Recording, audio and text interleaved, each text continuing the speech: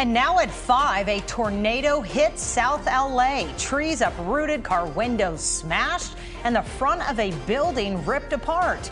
Good evening, everyone. Thank you so much for joining us right here on KCAL News at 5 on CBS Los Angeles. I'm Jasmine Veal. And good evening, everyone. I'm Ross Palumbo. We're also streaming live right now on CBS News Los Angeles. It was an EF-0 tornado, and it touched down this morning in Carson. This stunning cell phone video shows the twister hitting the side of a building and debris swirling everywhere in the air. Wow, the twister, brief but destructive, 75-mile-per-hour winds ripping off part of a roof and leaving tarps tangled in a power line. Look at that. And we have tornado team coverage tonight, starting with Rina Nakano live in Compton and Reno, the second one in a month.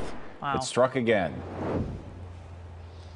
Yeah, exactly. Second official one in a month. That is what the National Weather Service is saying right now. And as you said, we know for a fact that the one that touched down in Carson earlier this morning, that one was definitely an EF-0. But I'm standing here in Compton, which is a couple miles off to the east, and there's plenty of damage here too. Our weather team just got an update from the National Weather Service. They say that this one could possibly be a second completely separate tornado if it did touch down.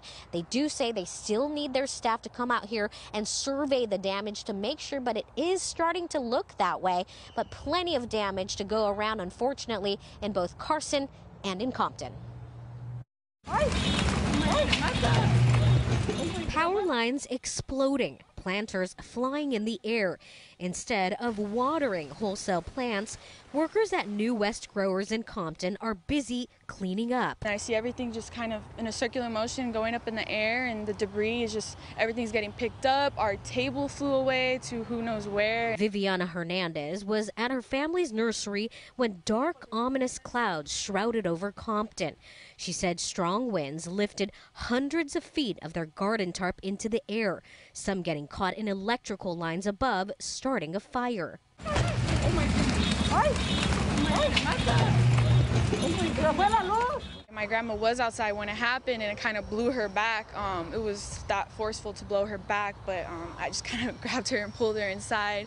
According to the National Weather Service, this was one of at least 2 wind events that happened Thursday morning just before 9. 3.5 miles west at the Del Amo Behavioral Health Systems in Carson, an EF-0 tornado touched down just before 8:50 a.m., uprooting a tree and stripping away roof panels. Our palm trees that are, fairly large were blowing sideways. We thought, whoa, are we having a little tornado?